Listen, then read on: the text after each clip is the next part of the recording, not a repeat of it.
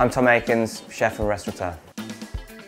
So I'm here in the Imperial College, and the reason I'm in here, as you can see, it's almost like a science lab and kitchen because I've done a project in association with Imperial College and also with Electrolux. Peter Török, who's a physics teacher here at the Imperial College, he used to come and dine pretty often at Tom Aikens' restaurant, and over the time, we sort of chatted and became friends. And food is basically a passion of mine, and that is how I got involved in it. And there's a surprisingly lot of physics in food, and that is what we are mostly interested in, the physics aspect of cooking, actually. He was telling me that he was, sometimes getting, a little bit frustrated with the fact that he didn't have, either a proper lab or a proper kitchen where he could, explain things with his students, or he could show them, a particular way that they would need to research and find something out. So I then, started a dialogue with him, maybe sort of speaking, to some people like Electrolux to see if we could work jointly together and create a food science lab. We want to turn this lab into a facility where you can produce and reproduce food with great accuracy, because we have equipment which are extremely accurate and precise. And what we would like to do is to be able to do experiment on cooking processes and food that are reproducible, and we understand why certain things happen from the physics point of view. So the lab really will work in a multiple of ways. One is research and development.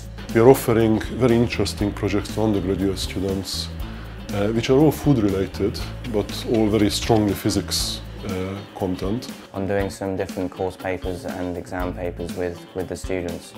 We have done quite a lot of work on bacterial, understanding how bacteria grow and die, and what you can do in order not to promote bacterial growth in food. We've done tests on a simple way of obviously cooking chicken breasts in terms of retaining the most moisture over the course of temperature control, sous videing, water bathing. We did wobbliness of jellies. And another one we did, which every chef likes to know, is how do you get your crispy crunch on a chip as well. What you try to do when you do crunchiness measurement is to try to mimic your chewing process. And so we built a machine that measures displacement and force. So with all the produce that we are using in the lab here, I needed to have someone that is approachable and I know is reliant and is consistent in their produce, and I've had a very good relationship with Wild Harvest. My relationship with Tom first came about when Tom was looking for some St. George mushrooms. If I look at the growth in molecular gastronomy categories for us has been phenomenal. And then with Tom's knowledge and culinary skills and Peter's knowledge, combining the two, I just had to be a part of it. For what Tom and Peter are going to be doing within the whole science and food, clearly the knock-on effect of that is going to hopefully develop, new techniques which will align for the products that we use. But also I think, with a business like Wild Harvest playing a part within any education, it's imperative when you're looking at educating the next chef, the chef of tomorrow. So this project is really, I think, in terms of what a chef can obtain in terms of research and development.